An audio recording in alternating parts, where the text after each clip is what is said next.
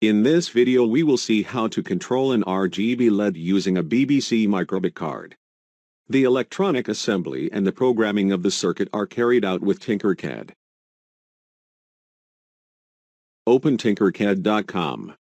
Then, create an account or log in if you have one.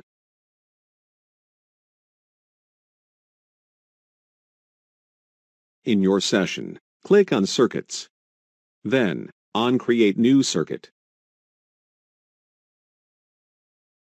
In the list of components, find Microbit. Then, drop it in the work area. Also add an RGB LED.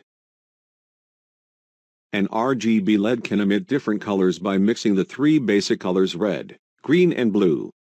So it actually consists of three separate LEDs, red, green and blue, packed in a single case. That's why it has 4 leads, 1 lead for each of the 3 colors and 1 common cathode or anode depending of the RGB LED type. You can rotate this component using this button.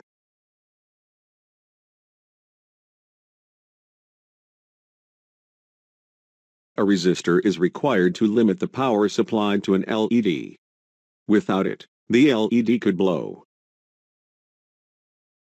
Connect the short red leg, anode, of the LED to either end of the resistor. Next, specify the resistor value to 220 ohms. Connect the other end of the resistor to pin 2 of the Microbit with a red wire. Likewise, add a second 220 ohm resistor. Then, connect the short blue leg, anode, of the LED to either end of this resistor. Connect the other end of the resistor to pin 1 of the Microbit with a blue wire. Now, add a third 220 ohm resistor and place it between the short green leg of the LED and pin 0 of the Microbit.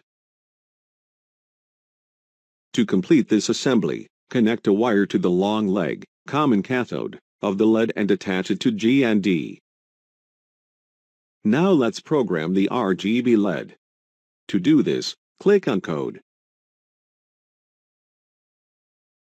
Program button A to produce a pure green light. You must set the green LED to the highest intensity and the blue and red LED to the lowest intensity. Duplicate these blocks to program button B to produce a blue light. Set the blue LED to the highest intensity and the green and red LEDs to the lowest intensity. Likewise, program the A plus B button to produce a red light.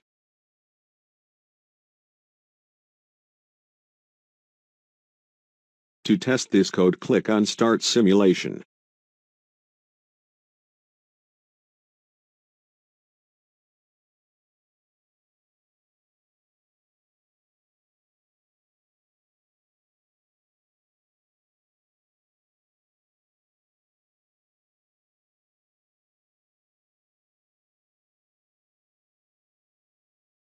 To obtain the JavaScript code, click on Download Code.